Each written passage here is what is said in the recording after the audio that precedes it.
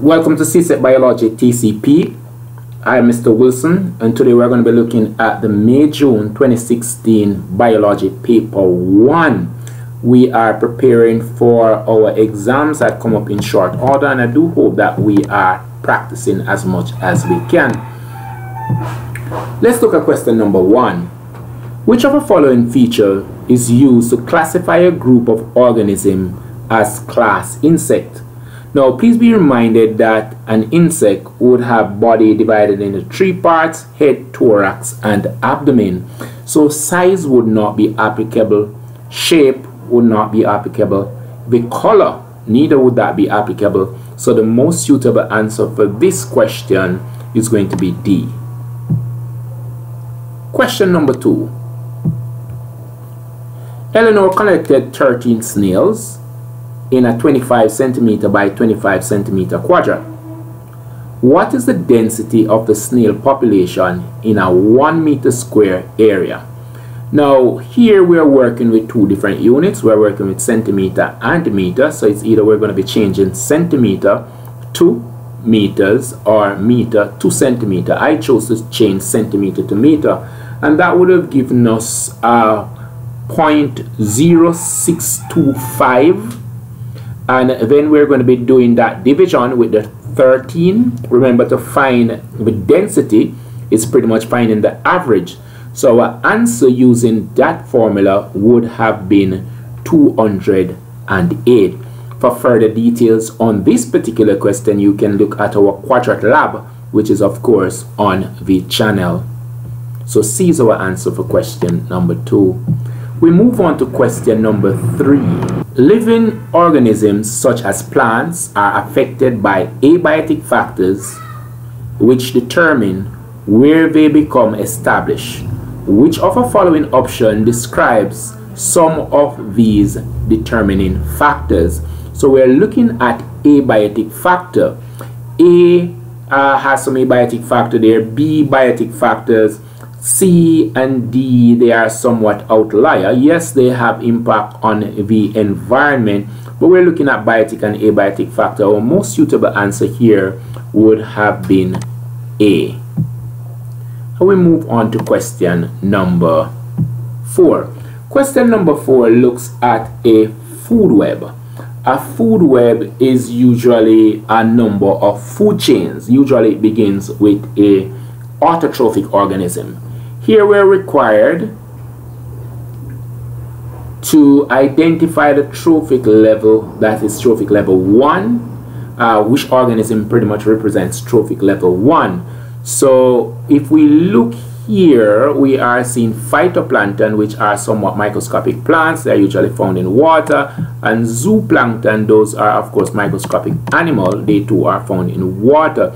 So if we remember trophic level 1, that's where we're going to find the producer. So the autotrophic organism here, phytoplankton, is definitely going to be our answer for question number 4.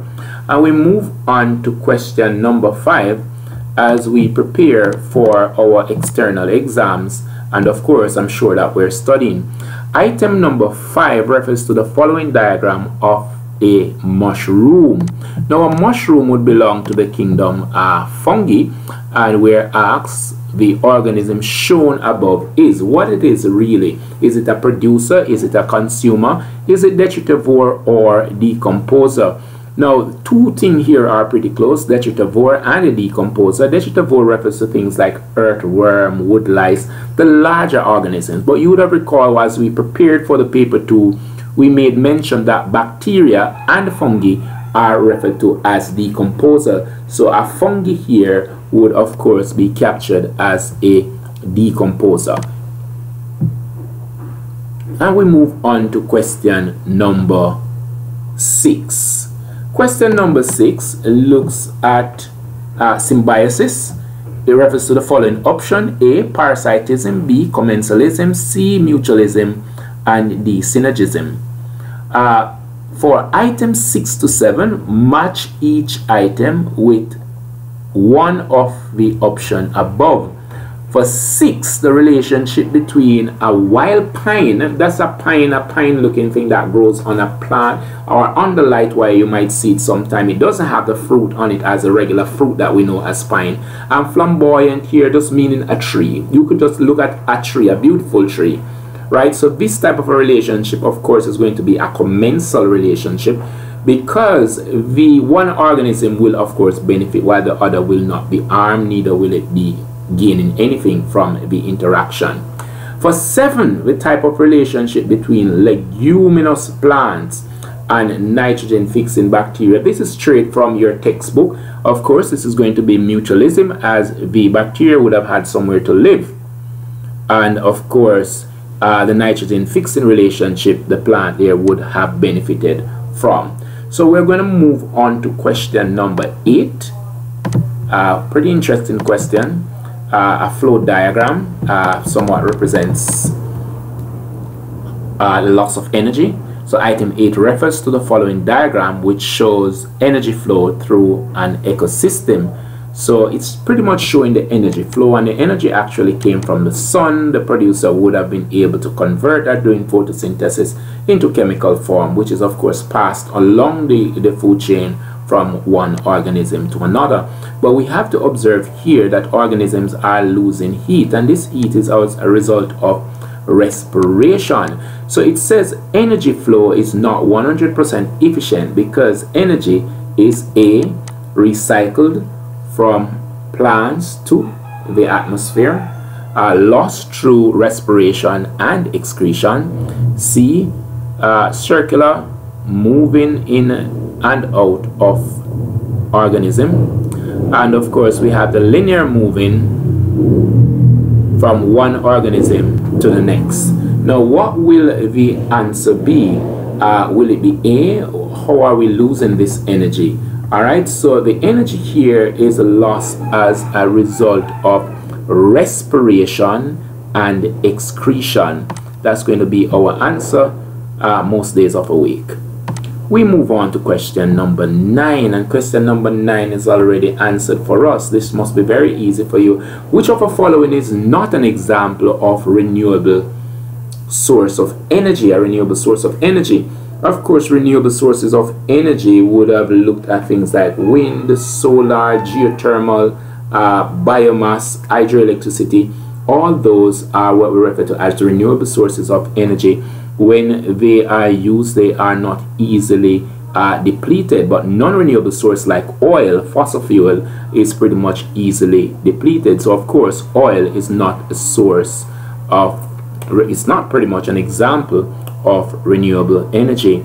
And we move on to question number 10. Question number 10, which of the following practices does not help to conserve the environment? Let's look at what's happening here. We have crop rotation. Crop rotation is good because it helps to maintain that nutrient in the soil. Reforestation, pretty much looking at planting trees. That would of course help with maintaining and conserving the environment, and of course using natural fertilizer, humus from our compost. That of course would contribute significantly to the environment. However, overgrazing, where animals are eating too much from the field, leaving the soil bare, that could of course expose the soil to the elements of weather, causing erosion and other ills. So of course A is going to be our answer for question number 10. We're moving down to question number 11, which you might find pretty fascinating. Human activity would have a least immediate impact on. Is it coral bleaching? Oh no, we have a lot of impact on that, one could say. Eutrophication, aging of water and the nutrient. That is a major problem, especially with industrial chemicals, agriculture chemical, the pollution of the water there. We learned of the Mississippi, the end of the Mississippi, what is happening there. And then we have overpopulation. You know, we have to continue to use these birth contraceptive as we continue to try to keep that balance with population, that we can feed everyone. So here our answer would have been, of course, D, the formation of fossil fuel, which would have taken a pretty long time under high temperature temperature and the pressure, we would be getting fossil fuels. So of course, D is going to be our answer for question number 11. And we move on to question number 12. Which of the following effects of climate change poses the greatest threat to small island? This is pretty interesting. So we have here rising sea level, ocean acidification, increase in greenhouse gases, increase in global temperature. Rise in sea level, as we are looking at small islands being flooded as the atmospheric temperature continue to change, and of course ice caps are melting, and of course be changing in weather pattern with the El Nino, La Nina effect, that type of a thing. We are expecting that this could have the greatest effect. Ocean acidification is also a real thing, but I think I would choose for now the rise in sea level. Lower lying area might just become flooded. Let's move on to question number 13. Question number 13. The greatest threat to the survival of coral reefs are, let's look at a coral reef. A decrease in nitrogen level, decrease in greenhouse gases, increase in ocean temperature, increased dissolved oxygen level. Here we are going with C, as the increase in temperature is of course going to be causing coral bleaching. And when we have coral bleaching, you understand that the zooxanthellae will of course give up that relationship between the coral and itself, and of course the coral will of course perish. So I think that's the greatest threat. Now we are going with C. We move on to question number 14. What will question 14 be? I'm sure you are pretty much waiting on question number 14. Phase 4 of a graph of population growth is most likely due to? It is most likely due to we have disease resistance. Oh no, with disease resistance the population will be falling. High natural birth rate, no, the population wouldn't be falling. Adequate food and space, no, it wouldn't be falling. So naturally, with competition and invasive species, that would of course affect our population and could of course cause the size of your population to significantly reduce. You know, invasive species are species that really don't belong to an area, like the lionfish as it were in Jamaica, the Australian crayfish, the Perinavidus oysters. All those are things that we could look at as being invasive. And we're at question number 15. Question number 15 reads, a mature plant cell is different from a mature animal cell because a plant cell has, this should be a nice one for most person, mitochondria, both would have mitochondria, cell membrane, both would have cell membrane, large permanent vacuole for C, D, a nucleus suspended in the cytoplasm. So our answer here would most definitely be large permanent vacuole, because that is pretty much consistent with a plant cell and not an animal cell. Animal cells tend to have smaller vacuoles but not a large permanent vacuole. So we move on to question number 16, and this is a nice question. We continue to emphasize that students know the difference between the mitochondria and the chloroplast. So item 16 refers to the following diagrams. You can see 1 and 2.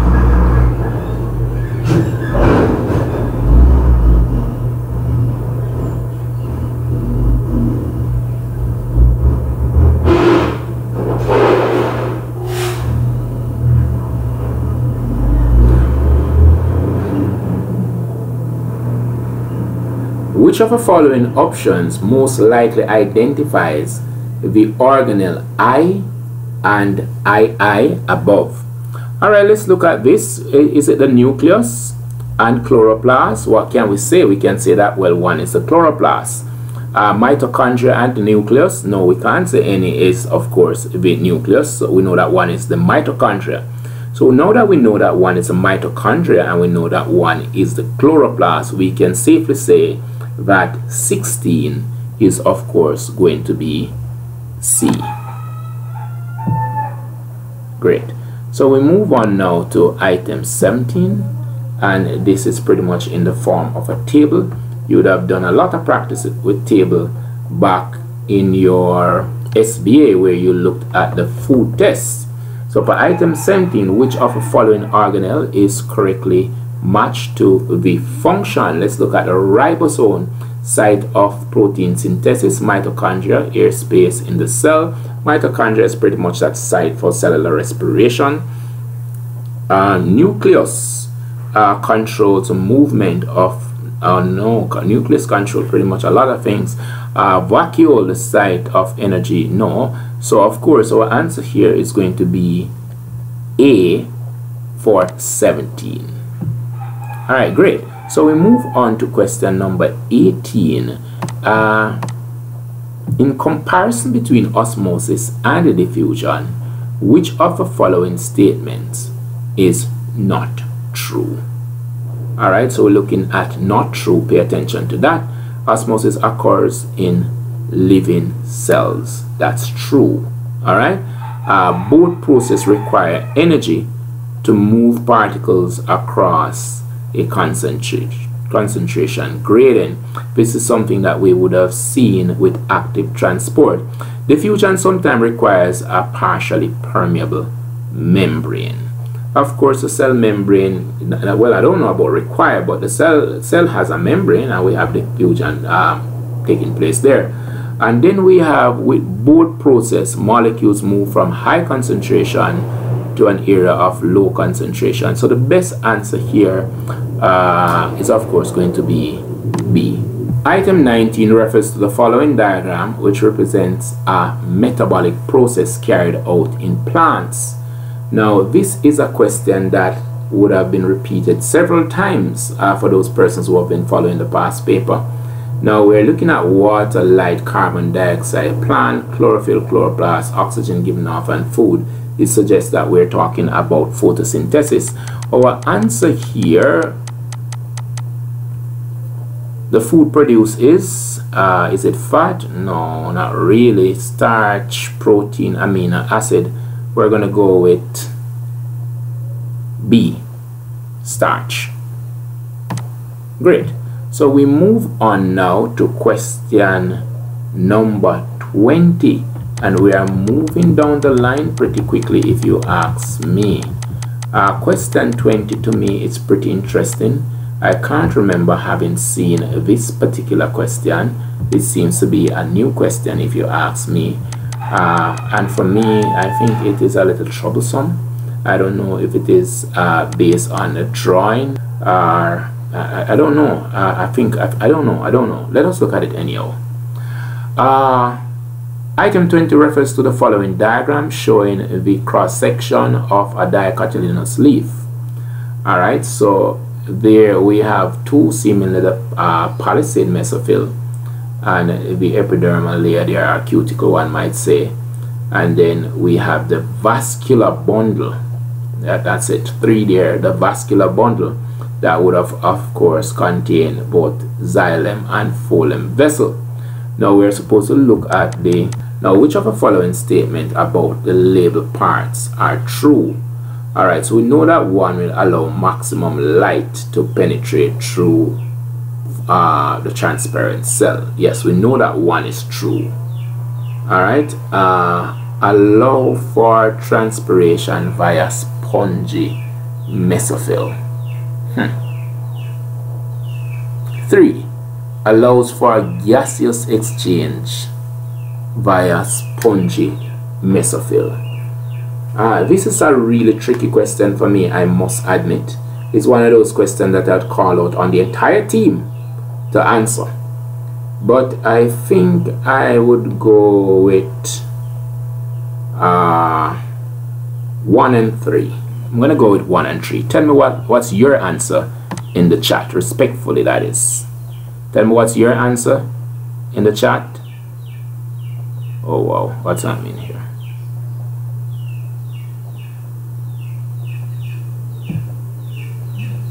Nope.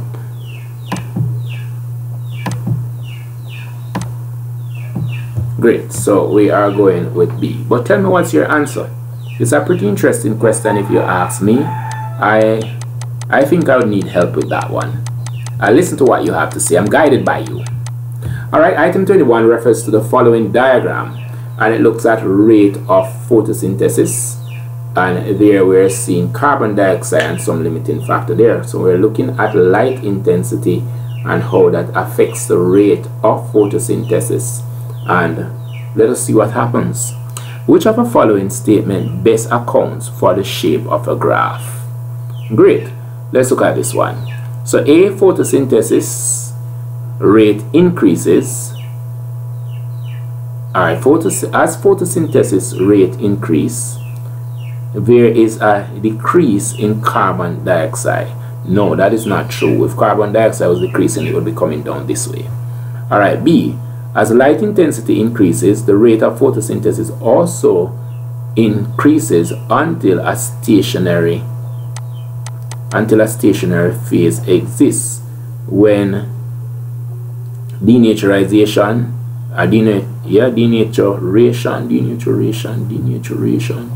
of the enzyme occurs. Interesting. This is definitely not the answer. Let us look at C and D. As light intensity increases, there is an increase in photosynthesis until there is no further increase in the rate due to some limiting factor. And if you look at carbon dioxide there, this seems to be the plausible answer here. As carbon dioxide level gradually increases, there is a similar increase in the rate of photosynthesis until a plateau exists where no further increase in carbon dioxide result in any. This is a little off. I am going with C. And we continue to remind students that it's very important that when we watch these videos, we follow up by checking the comments below the video, so as to make sure that if there's anything that is out, usually the correction is made in the comment below the video. And all are of course expected to give your feedback respectfully, as this is a family community and we don't want to be abusive to anyone or that type of thing. We want it to be family friendly, inviting, so to speak. Item 22 refers to the following diagram of a tooth. Alright, so we're looking at the crown there at 1 and 2. There would have been more like the dentine, and then we have pulp and blood vessel. Let us see what is required of us. Which option correctly identifies the structure labeled 1, 2, 3, and 4? Crown, enamel, dentine for 3, no. Pulp for 4, no. Enamel, crown, root, nerves, no.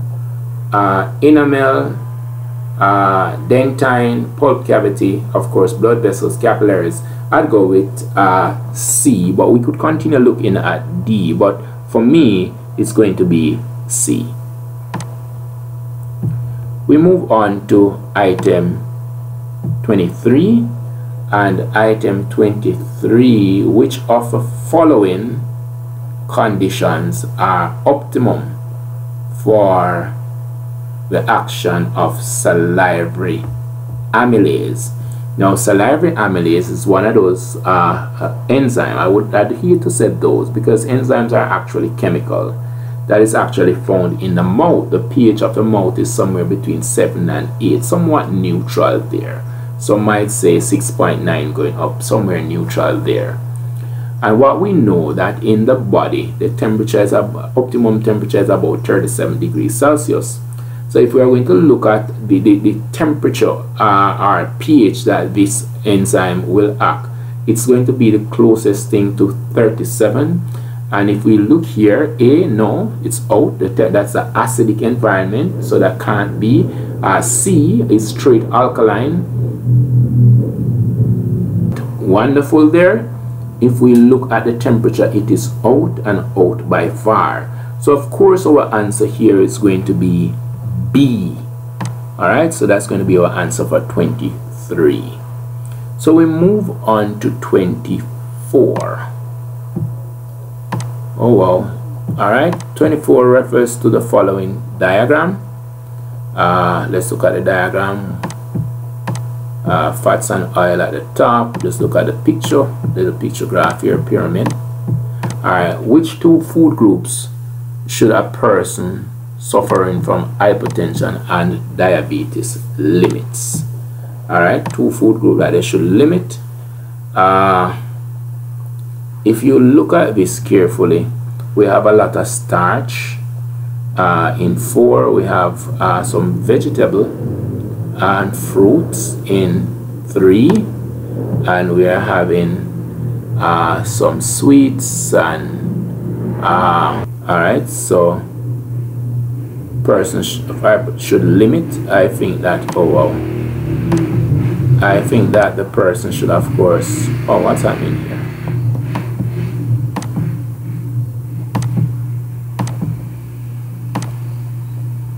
So be there for me. Again, you can tell me in the chat if that's what you selected. Remember, we're working this paper together.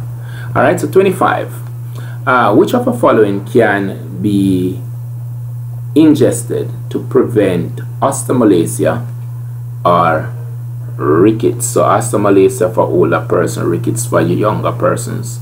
And of course, we're looking at calcium for A, B, vitamin A, night blindness, C, bleeding at the gums, scurvy, that type of thing, and magnesium there.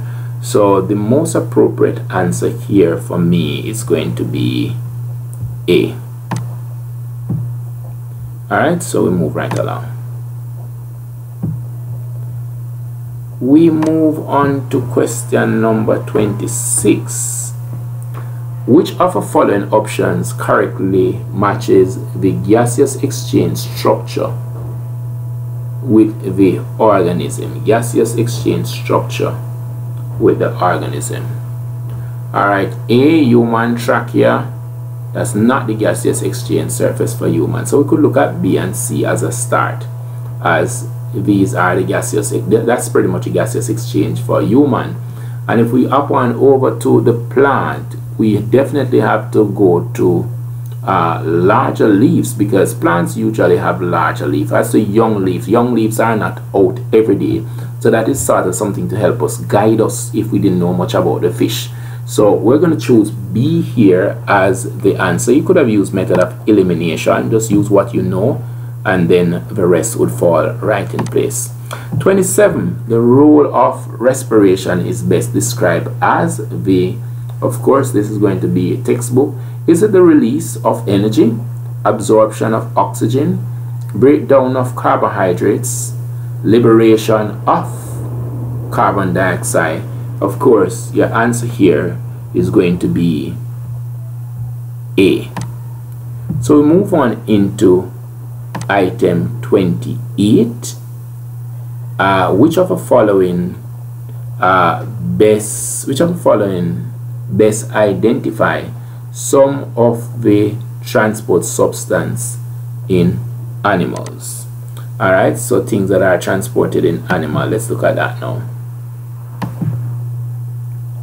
What's that mean here? Alright, great. So we have amino acid, that is the smallest part of protein, and we have hormone that we are pretty much our chemical messenger. They move from place to cause the body to change. It's the nicest thing to say. We have adrenaline and so many other hormones. And then we have sucrose. Sucrose, that is like cane sugar, but we use sugar as glucose. So, and then we have the respiratory gases, carbon dioxide and of course oxygen. So I would eliminate 3. So my answer here would have been 1, 2 and 4, making it D as my choice for this particular question. I will move on down to the heart, which is 29, and it refers to the following diagram of the human heart, and it is nicely labeled at 1 with the aorta.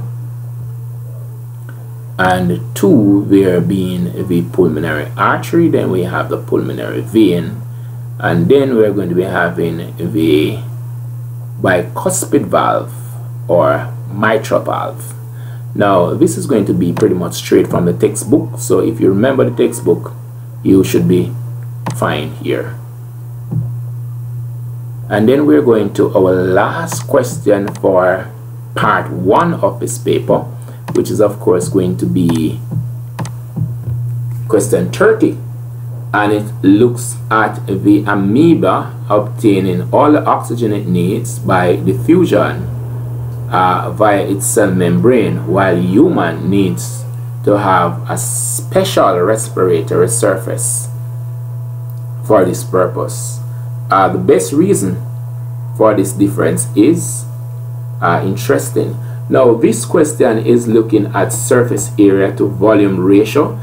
This is something if you're doing circulation would have been the first part of your text. It's a question that is usually on most bio paper, multiple choice paper, so you want to get used to it. The answer for it from text, it's actually D. I don't even need to look at the others, but usually this question appears so often on the paper, it is sort of not so easy for you not to know what the answer there is. So it takes us to the end of part 1 of this paper. Part 2 will of course be linked to the paper in the comment, or you'll see it in the comment or at the end of the video. So you want to follow and make sure that you can get the second portion of this paper, that's from item 31 to 60. Thanks much for watching. Please be reminded to like, share, and of course subscribe. When you subscribe, hit that notification bell, because we continue to have our marathon. So when you hit that notification bell and select all, you will know when it's our next marathon. Continue being good. Remember to leave us a comment.